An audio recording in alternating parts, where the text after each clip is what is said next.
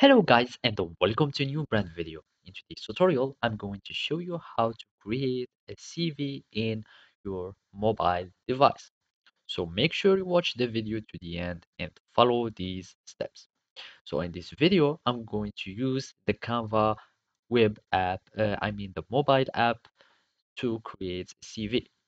Canva has a variety of templates of CV and it's easy, very easy like to edit and you will have a good CV design or structure. So make sure to install and download Canva from your Play Store or iOS Store, which means the App Store. After that, you will need just to start your Canva application. And here we will need just to log in with our accounts. If you do not have an account, just continue with your Google account or Facebook and it will do the work.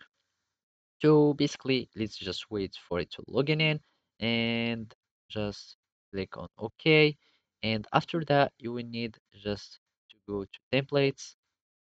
Here, you can just go to templates and search for all templates or business.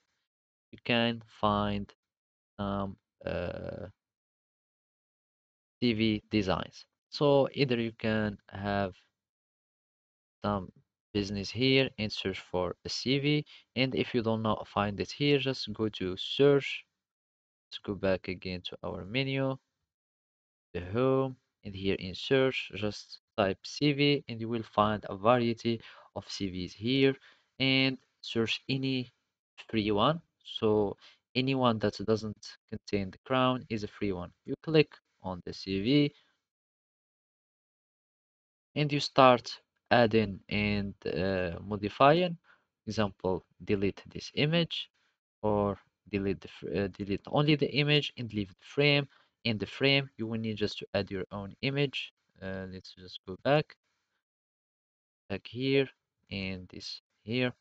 We will replace it with any image, and as you can see, your image will be here on the frame. You start just editing the text. So basically, you click on the pen. You can start editing here and you edit all the parts and you will have your own CV on the mobile.